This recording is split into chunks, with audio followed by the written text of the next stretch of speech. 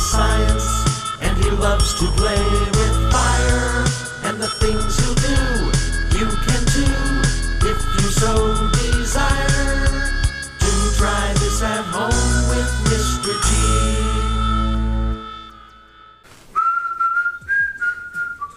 Whoa, hello, hi, welcome back to Do Try This at Home. I didn't notice you sitting there.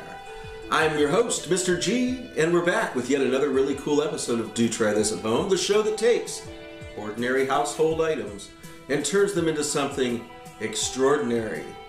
Well, what I've got today is I've got a lesson in air pressure or atmospheric pressure.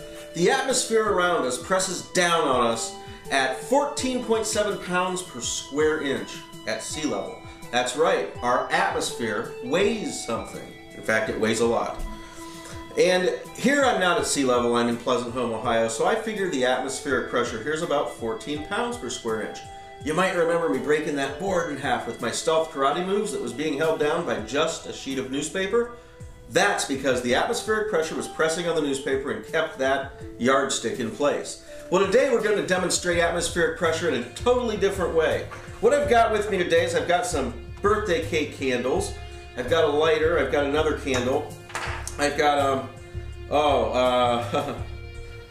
there is one thing here that's kind of dangerous. I've got in a pitcher here dihydrogen monoxide.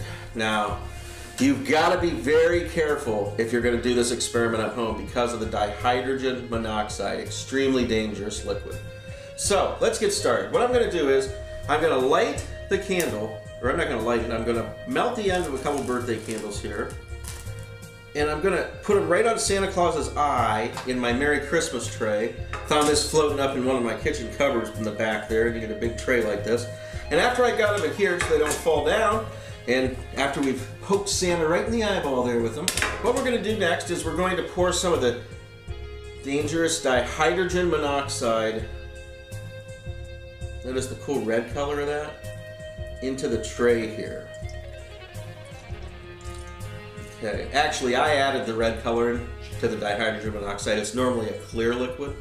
Okay, what I'm going to do next is, first of all, let me explain something. Now that I've got that liquid here in this pan, the atmospheric pressure around us, again, 14 pounds approximately per square inch here in Pleasant Home, Ohio, is pushing down on that liquid.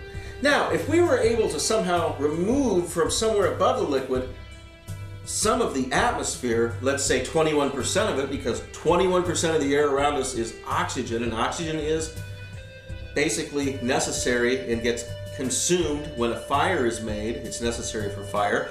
78% of our atmosphere around us is actually nitrogen gas, and then there's trace elements, a lot of argon. Anyways, let's light these candles. That's next. Be careful not to explode the dihydrogen monoxide as well. Okay, here I'm sizzling. That's because on one of the earlier tries at this experiment, I might have gotten them a little wet. But don't worry, they'll start burning here in a second. There, they dried up. Next, I'm going to take this strangely tall drink container.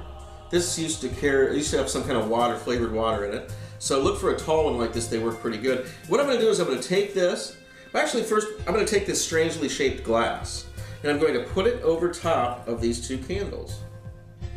Watch what happens.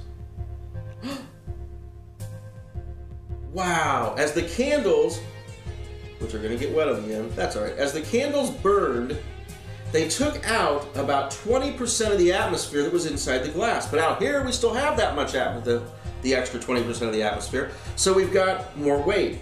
The lower pressure inside the glass and the higher pressure outside the glass caused the atmosphere to press down on this liquid, pushing it up into the glass. Wasn't that cool? I thought so. I thought that was way cool, way cool. Okay, I'm going to try to get those candles to burn again, so let me get some of the liquid off the end of them.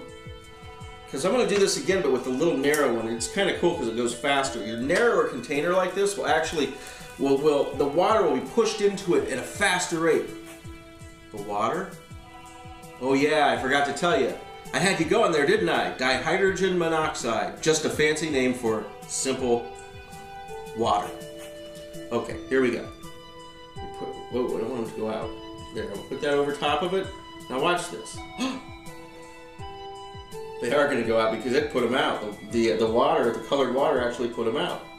So there you have it. Because we've got that weight of atmosphere pushing down here, in fact, I would bet that that's about a fifth height of that. Let's check here. One candle. Okay, so a little over right from the surface. One candle, 2, 3, 4. And a little more because okay, there's 1, 2, 3, 4. Yeah, maybe a little bit more because it narrows at the bottom. But that's about 20% of the volume of that container. That's amazing. So you got to see air pressure push liquid up into a container. Remember I told you that the rest of my pets, ever since Lily was on my 32nd episode, the rest of the pets wanted equal airtime? Well, they're gonna get it today. So you stand by and don't go away. I'm gonna show you all of Mr. G's pets. I hope you had fun today, and remember, do try this at home.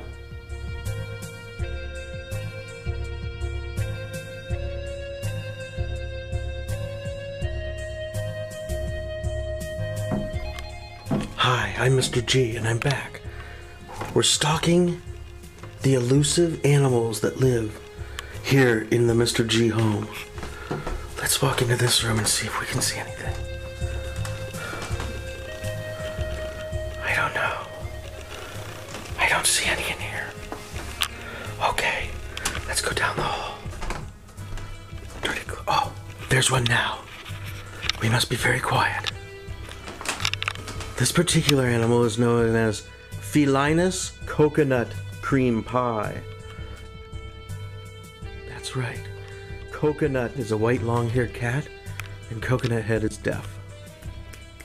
Watch. Coconut Head won't hear this sound. Notice she doesn't move.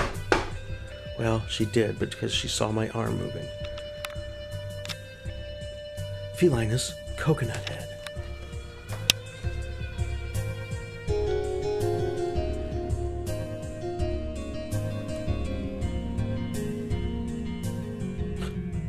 Another one of the creatures.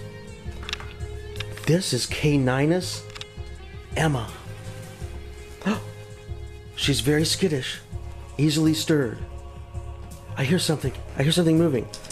Oh, that's Caninus Lily, the very frightened beagle dog. Hard to catch. You saw her in another episode. Felinus Emma, or not Felinus, Caninus Emma, half beagle, half yellow lab. Hard to believe, isn't it? What do we have here?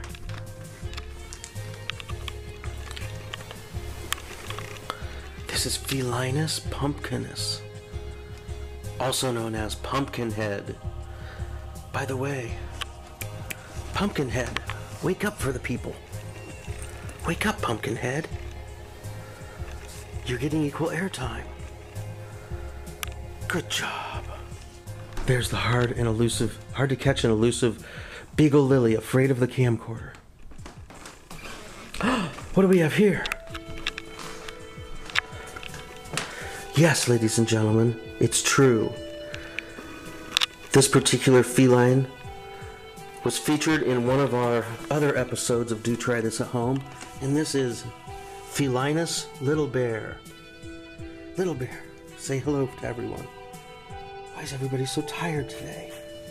Oh, that's right, it's Saturday. They didn't have to go to work.